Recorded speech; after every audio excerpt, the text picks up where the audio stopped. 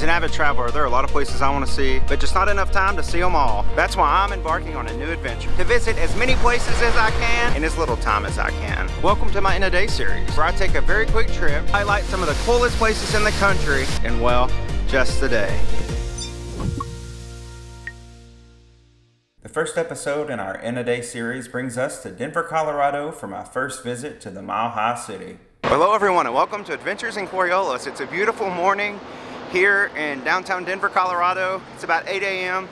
and I'm very excited because today starts the very first of our In a Day series, and just wanted to give a little bit of background about what that means. So here lately I've really been bit by the travel bug, and I just want to go out and explore as many places as I can because there are so many places left across the country and all across the world that I haven't gotten to see yet. So I thought, why not feature some places that I can just go to and visit in a day, and then show all of you at home how you too can visit a city in a day. You know, there are a lot of times when you may have a long layover in a city and you may be wondering, what is there that I can go see, like maybe in the downtown area? So that's what this series, I hope, is going to do. It's going to show you some of the highlights of some of the coolest cities in the U.S. We're starting today in Denver, but I have plans to hit up some other major United States cities that I invite you to please subscribe so you don't miss any of this In a Day series. It's going to be featured on the channel. So the series is called In a Day because I literally only have about 8 hours to explore. Now my flight did get into Denver late last night, but I didn't do any exploring last night when I got here. So this is the first I'm seeing of Denver as you're seeing it with me.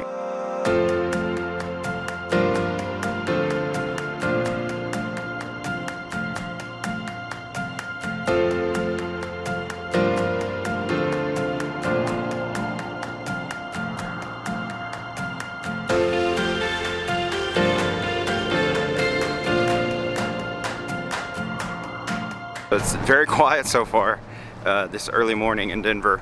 I'm actually walking to get some breakfast. I did some research before I came. Some of the best places that folks have said that you can eat in Denver, and there is one place that I'm headed to now called Snooze and AM Eatery, which is actually a Denver original. I think they have locations now all across the country, but it originated here in Denver. I'm gonna go to the original and check it out. So that's where I'm headed now, about a 15 or 20 minute walk from where my hotel was here in the downtown area.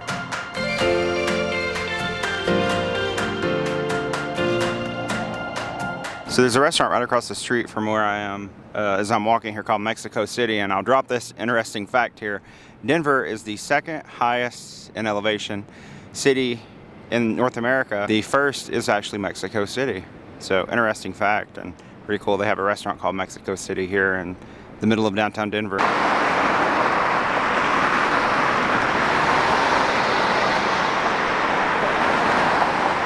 So we've made it. I'm 7th on the list to get in. There's a line here on the corner waiting. There's a little patio section over here on the side too, where you can sit outside.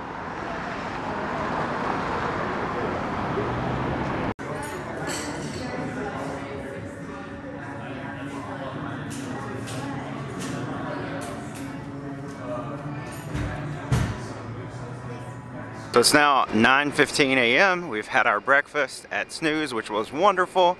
Had that OMG French toast, and can't say enough good things about it. Had good service there, good food. So check it out. It was about, you know, maybe a 20-minute wait once I got there. I did check in on their app, so you know, just keep in mind that you are probably gonna have to wait if you go there, but it is worth the wait. So now we're here at Coors Field, home of the Colorado Rockies. And this looks like it's the first base entrance, but it's right here, right downtown. You can see the proximity to the downtown area, and then the field right here. Union Station, actually, the main train station, which we'll see a little later here in downtown Denver, is just behind Coors Field. So it's a very accessible stadium to the downtown Denver area.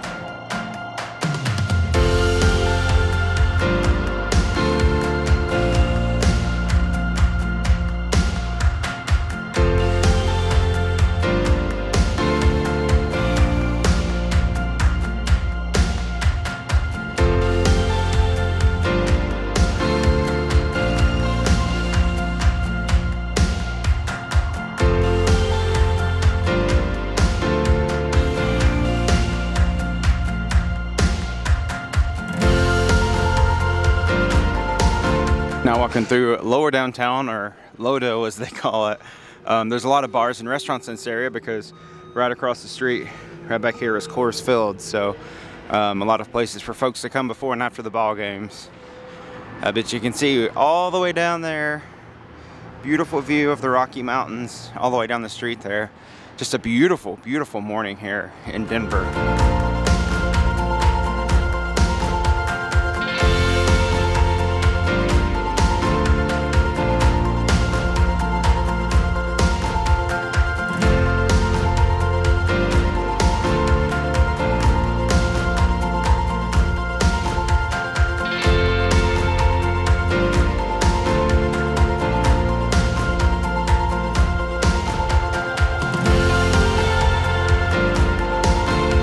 Now walking down 16th Street into upper downtown.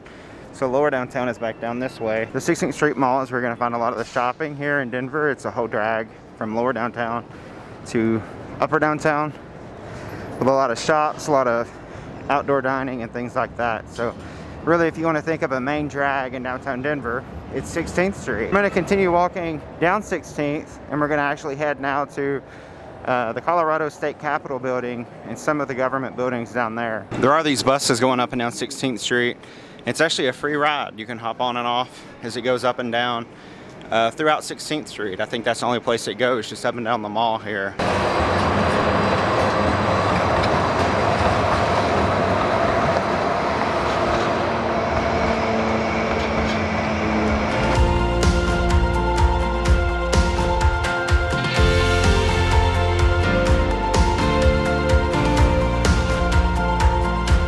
This here is called the Outer Space. It's Denver's outdoor eating and gathering space.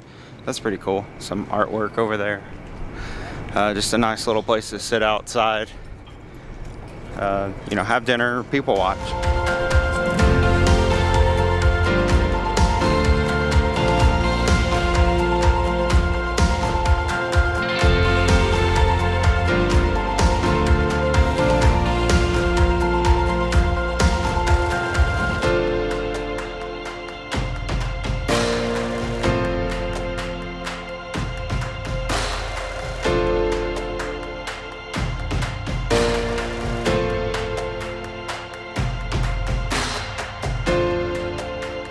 That 16th Avenue bus does run up and down from upper downtown to lower downtown, and I did just hear it announced that it was running all the way to Union Station. So if you do find yourself up here in upper downtown and realize suddenly that you need to get down to Union Station and head somewhere else, there's a good method of public transportation that is free.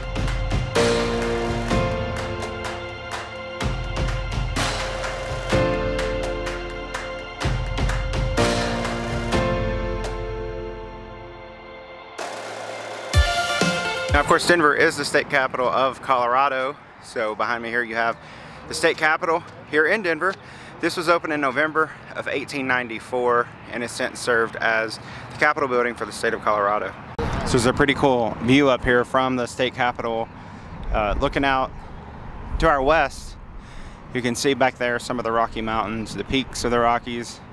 And that building there just in front of us is actually the Denver District Court building. And then behind that, we'll walk down there in just a minute, but it will be the U.S. Mint building.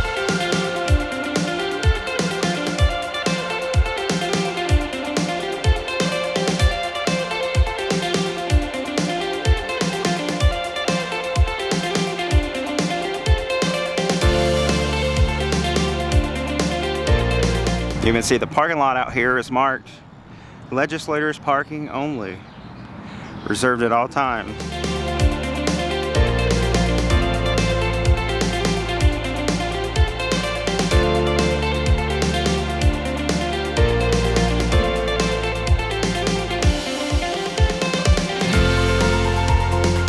So here's the Colorado State Museum. We don't have time to go in there today. It's also, looks like it doubles as the Legislative Services building, but it's right across the street here. You see the state capitol's here. It's just right across the street here.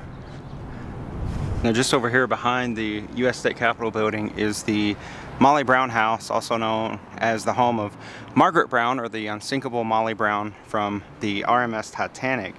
Of course, Molly Brown survived the sinking of the Titanic in 1912. Her husband bought this house in the late 1800s for $30,000, and then it was transferred to Molly's name after his death in 1898. In the early 1900s, it was actually used as the governor's mansion, since the state capitol is just a little ways right over there. And then in 1926, Molly Brown returned home, and turn this house into a boarding home. You can actually take tours of the house and the property. It is a ticketed attraction, so probably something you want to plan before your day here. But just wanted to include it here and walk by and see it. Not going to go inside or anything.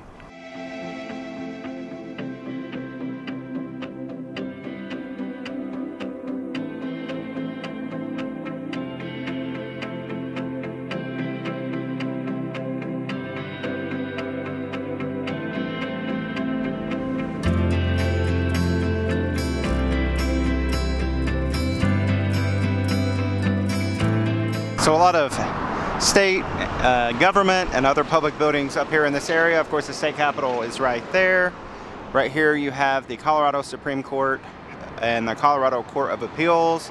Right across the street over there is the Denver Public Library. And we're now headed over here to the Denver District Court. So if government buildings are your thing, make sure you come to just north of Upper Downtown, near the state capitol, and you'll see a lot of these things that are clustered here together.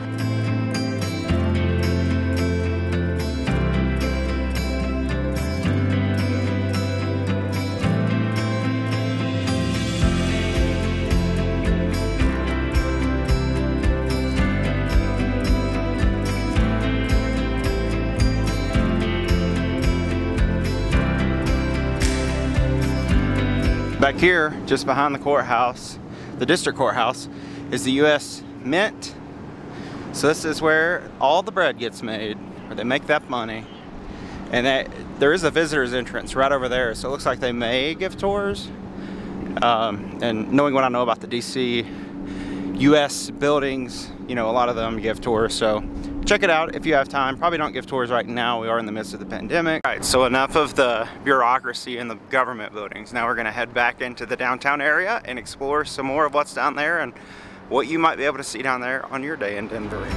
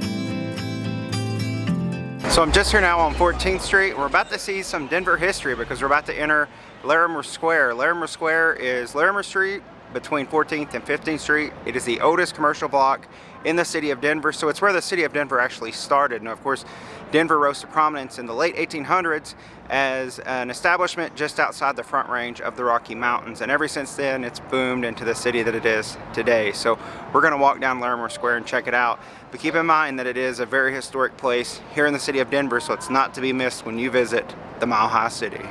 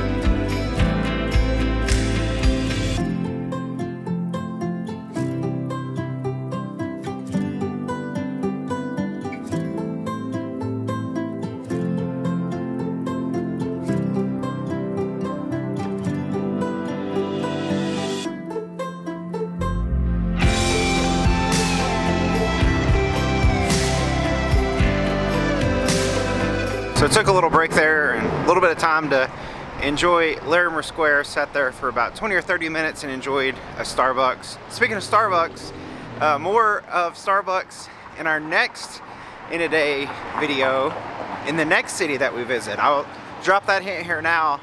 Stick around to the end of this video though and I'll tell you where we're headed next.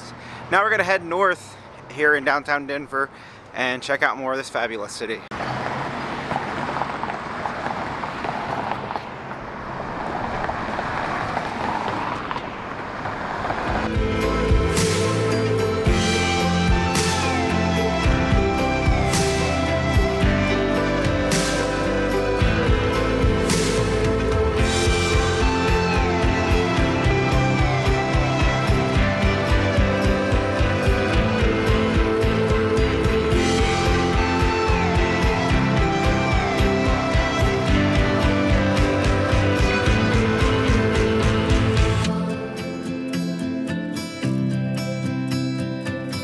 So just north of downtown Denver, there's actually an entire theme park over there.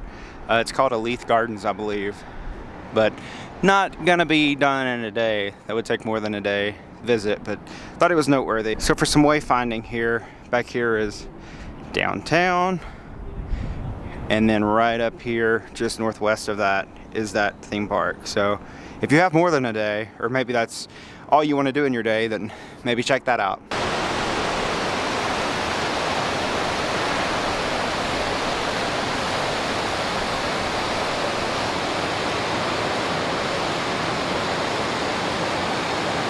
So this has all been the riverfront portion of downtown Denver, and that's all located over near 14th Street. Those little bridges and things. It's a very tiny river though. So here at the intersection of 15th Street and Delgany, you'll find the Museum of Contemporary Art Denver. And this is the entrance to that right here. Just look for the bleeding heart up there, and you know that you've made it. That's pretty cool. I wish I had time to go here and check it out. Maybe next time. It's hard to do museums and stuff when you've only got a day, right?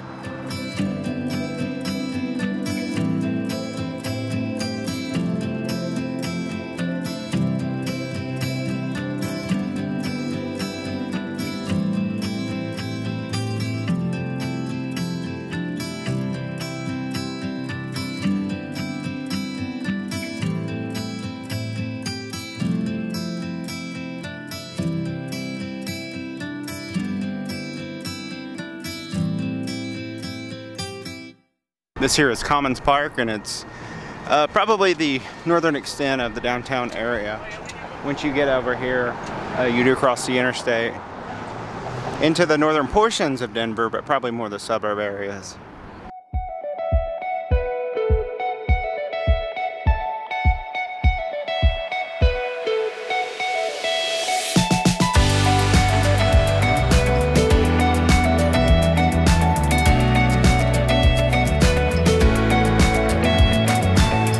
We're here on the northern bank of the South Platte River, which makes up the northern boundary of downtown Denver. Look how stunning this is.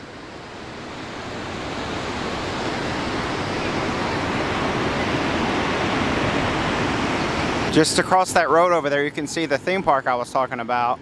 And then under the bridge, you can see Empower Field, which is where the Denver Broncos play football. So just on the other side of the road over there you can see. And then in the background, of course, you can see the Rocky Mountains. But this is incredible. From those falls over there, you can actually, from where I'm standing, you can feel the cool mist off of it. So it's a pretty good feeling. You can smell it too. It smells like a dirty creek, which I'm familiar with from my days growing up in Tennessee. So this is very, very nice to me. And then right up the hill here from the South Platte is the REI Co-op.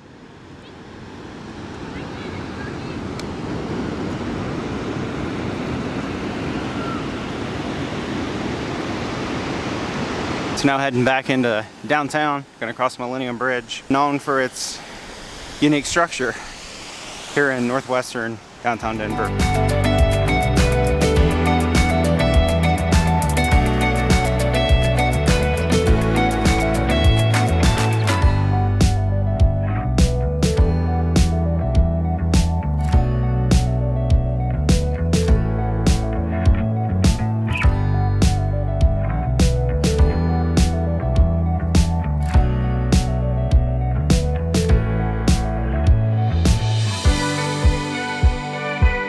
Something pretty cool and remarkable about this bridge is they do have these little ramps that go all the way up the stairs so that you can bring your bike up and over the bridge.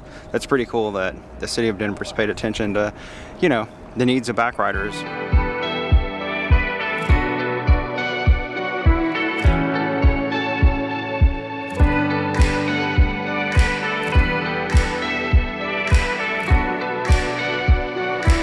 Behind me here is Denver's historic Union Station. Of course, being landlocked, train travel has been very important to the survival of the city of Denver. And in fact, if you fly into Denver International Airport, it is I think around 20 to 30 miles to the east of here. The most convenient method of transportation is to take the A train that runs from the airport right here to Union Station, which drops you off right in the middle of downtown Denver. Now, Denver International Airport is a hub for United Airlines, so you may have a extended layover here in Denver. Keep in mind it is going to be about an hour each way on the trains, so budget at least 2 hours for travel over here to downtown and then back. But if you have a long layover, absolutely doable to come over here, see some of the things I've shown you today, and hit up Denver in a day while you're here on the layover. As of 2021, at the time of filming this, it is $10.50 for each way of travel on the A train to get over to Denver International Airport. So we'll be getting back on that train in just a few hours. It's currently just past 1 p.m. here in Denver. I'll be headed back over to the airport to catch my flight.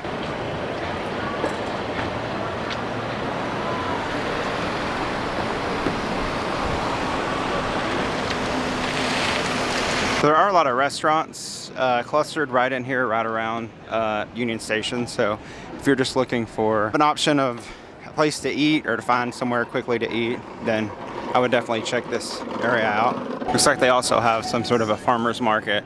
It's a Saturday when I'm filming this, so maybe on the weekends or something. They're packing it all up now. But back here in the corner at Union Station is another location of Snooze, which of course is where we had breakfast this morning.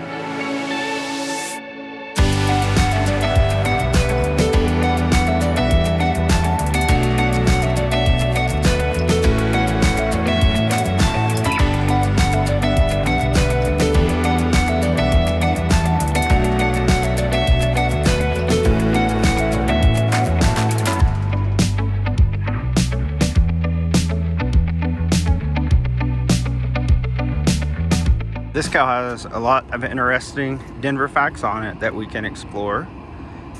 For one, Denver has the nation's largest city park system with more than 200 parks within city limits, 300 days of sunshine each year, and then the Denver International Airport is the nation's largest at 53 square miles. The Denver Mint is the largest producer of coins in the world and one of only 4 locations in the country where coins are produced. We saw that a little bit earlier.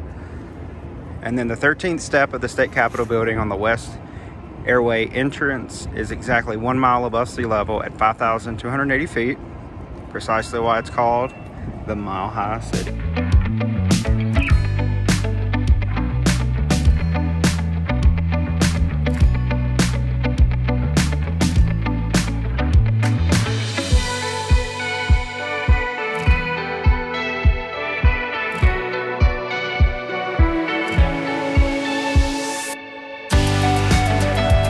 So it is now 3:45 in the afternoon, and unfortunately that means it's time to catch the train back over to Denver International Airport.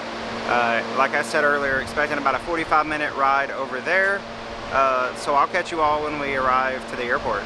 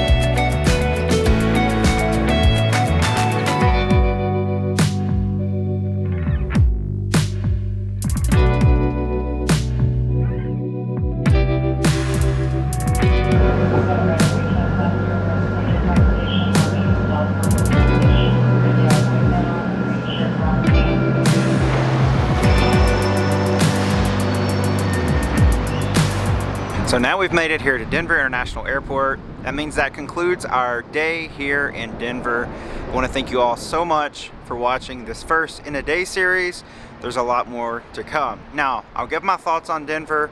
I did really enjoy coming here, as I mentioned earlier. I did come last night and spend the night, and then woke up this morning and kind of gave myself 6 to 8 hours to explore the city, and that's what I intend to do with each of the cities that I visit in this series. So what I recommend to you to come to Denver just for a day, or maybe to, if you have a long layover at the Denver airport, to head over into the city, I would say absolutely. As long as you have, you know, around 6 hours that you can actually spend inside the city, I'd absolutely recommend you take the trip over and just explore it a little bit. You know, everything is sort of within close proximity to everything else. It's not a spread out or large downtown area. There's a lot of things you can see. As you saw throughout my day, I didn't actually go in and experience any of the museums or anything, but there's a lot of sights that you can see as you just walk around. So again, I really hope that you enjoyed this day. Please, if you did, if you enjoyed this video, give me a thumbs up down below. Let me know down in the comments what you thought, and stay tuned because, as I said, this is a whole series, so we have more to go. The next video in this series, I'm so excited. In a few weeks, I'm going to be headed out to the Emerald City. Does anyone know what city that's the nickname for? Some of you may have already got it. It's Seattle. I'm going to be going out to Seattle, Washington in a few weeks to film the second in this series, so you don't want to miss the next in a day series right here on Adventures in Coriolis. So make sure you go down below and subscribe. Thank you all so much again for watching. I gotta go catch a flight back to the East Coast, and I'll see you all on the next adventure.